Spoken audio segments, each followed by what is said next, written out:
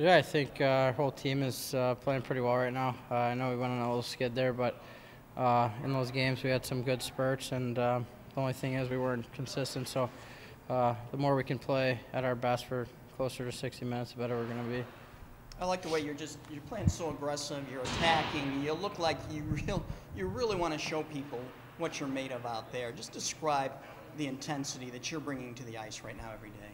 I mean, it's my job to do that. So I don't see like my parents or anyone doing their job half speed. So I'm not going to waste any time. I'm going to come to the rink every day and work as hard as I can to be the best here. So. In what ways do you feel you've elevated your game this year from last year? I think it's my play away from the puck. I worked a bit with Jeremy this year. Just about 95% of the game is played without the puck. So if you really focus on that, the 5% you have the puck, it's going to come a lot easier. The power play has been a sore spot of late. What's going to take to get that going? Yeah, I think just practicing it. I think once we get one, we're going to get a bunch. I think we're getting a lot of chances, and it looks pretty good. So out there today, it looked good. Both units were buzzing around, so hopefully we can change that up tomorrow.